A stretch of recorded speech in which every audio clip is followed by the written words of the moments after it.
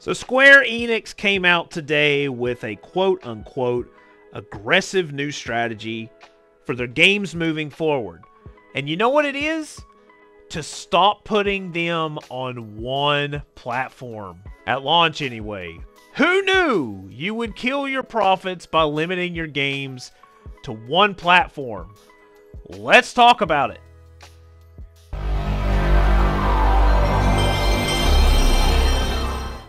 Stream during work here, where I give you all sorts of content to get you through your work day, and I'm back with some news about one of my favorite publishers in the land, Square Enix.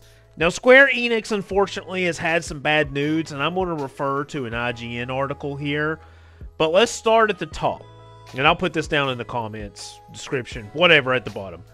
Square Enix has announced a significant company reboot amid tumbling profits. Reporting its financial performance for the financial year ending March 31st, 2024, sales in the digital entertainment segment, which includes video games, rose by 2.6%, but profit fell by 15.8%. This despite the sale of Final Fantasy 16, Final Fantasy Pixel Remaster, Foamstars, my favorite, and Final Fantasy VII Rebirth. Specifically on HD games, the subcategory Square Enix uses to encompass all the above games, the company saw a significant operating loss of 8.1 billion yen, which is 51.9 million in pounds and USD in straight cash, homie, right? So anyway, Final Fantasy 16 and Final Fantasy VII Rebirth both launched as PlayStation 5 exclusives, and while Square Enix has announced sales figure for Final Fantasy 16, it has yet to do so for Final Fantasy VII Rebirth, the second game in the company's trilogy of Final Fantasy VII remakes. In its financial report, all Square Enix would say is it has suffered from a, quote, incomplete journey to better profitability, can't say that, in HD game development, unquote, and that it had launched many titles, but some failed to live up to profit expectations, especially outsourced titles and some AAA titles. It seems likely Final Fantasy VII Rebirth, at least, is included in that. So man, that's a lot to digest right there. But basically, they're saying that the Final Fantasies that are money-hatted by Sony are not making the money back that they should. And so Sony is handing them a bag for exclusivity. That's what they're doing.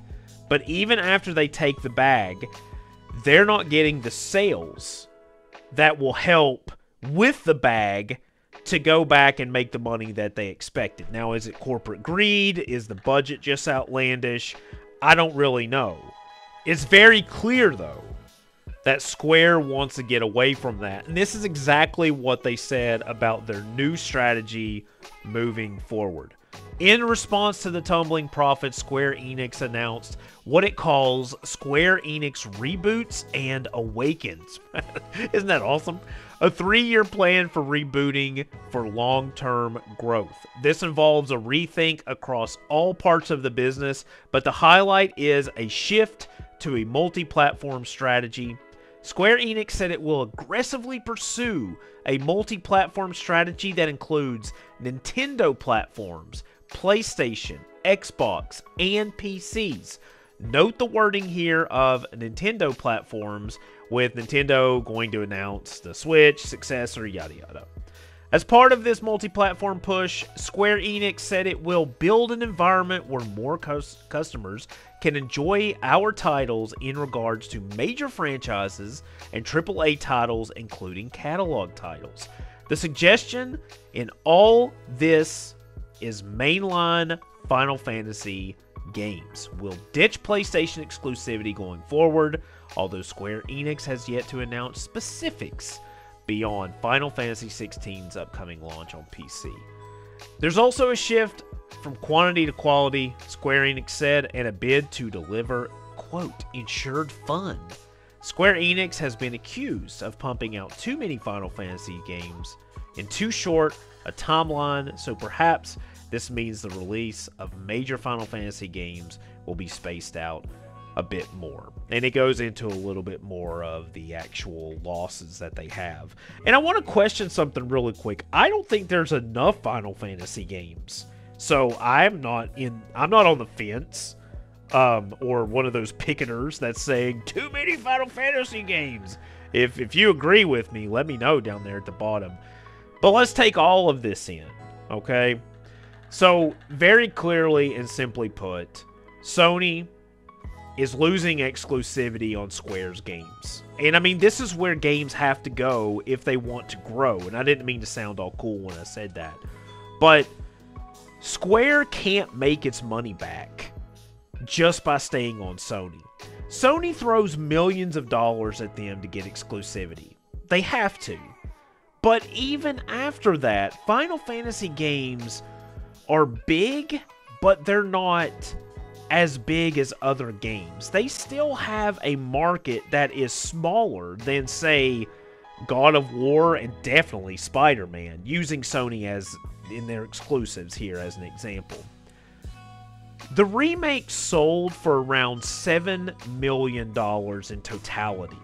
So, Final Fantasy VII Remake, all of its copies across PC, PlayStation 4, Intergrade, whatever you say there.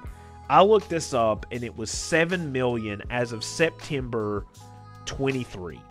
And now let's just say more came in there, but $8 million. Let's just give it $8 million, okay? That is still significantly lower than what God of War Ragnarok did. God of War Ragnarok is sitting around 15 million. God of War 2018 is around 20 million. So then if you go and look at Spider-Man, that's even bigger. I think Spider-Man, as recent of a couple months ago, in its time, has already sold 25 million. So Final Fantasy is a smaller game, a smaller AAA when it comes to those. And then if you're limiting your market to just the PlayStation base, and then after a few months putting it on PC, you're never going to make your money back. So what they're doing is, and what we're going to see, is a lot like Final Fantasy 13, if you guys remember that stuff. That thing rolled out on PlayStation 3 and Xbox 360. And it's going to be the same way moving forward. There's going to be a Switch 2 version of these games. There's going to be an Xbox version of these games. There's going to be PlayStation. And there's going to be a day and date on PC. If I was Square, that's exactly what I would do. Because if you can put this on more platforms, you're going to make more money. I mean, that's not like I didn't get a business degree. I'm just telling you, that's what they have to do. And so, I'm curious if Final Fantasy is going to start rolling into Gamepass with as volatile as Xbox is right now. I don't know if they'll take another bag from them and then put it on the Xbox system. I don't know. I don't know if they'll do that or not. But Final Fantasy 16 is coming to Xbox here soon. And if I remember correctly, Final Fantasy VII Rebirth has limited exclusivity, not the full type of exclusivity that Remake had. And speaking of that too, I don't know if Remake even has the potential to make its way to an Xbox platform or a Nintendo platform. I don't know what kind of exclusivity they have, meaning PlayStation. I don't think it would be lifetime, but crazier things have happened. I would love for these games to come to Xbox and Nintendo. I think it makes the most sense. Final Fantasy 3, which is 6, my first experience with a Final Fantasy game was exclusive to Super Nintendo back in the day. So I would love to see them come back. And like, just look at one of the other things they said too. Final Fantasy Pixel Remaster.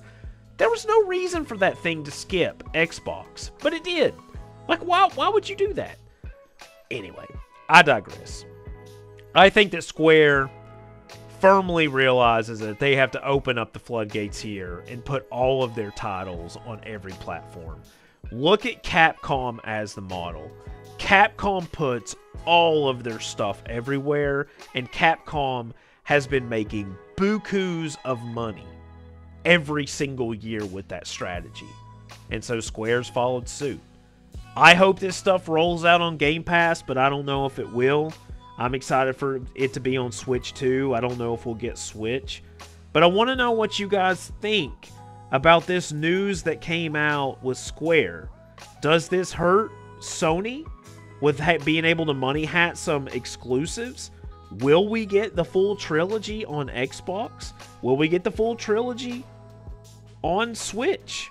I don't know. Strange times, man. Game industry is changing, and I'm about to cough, so I'm going to get out of here.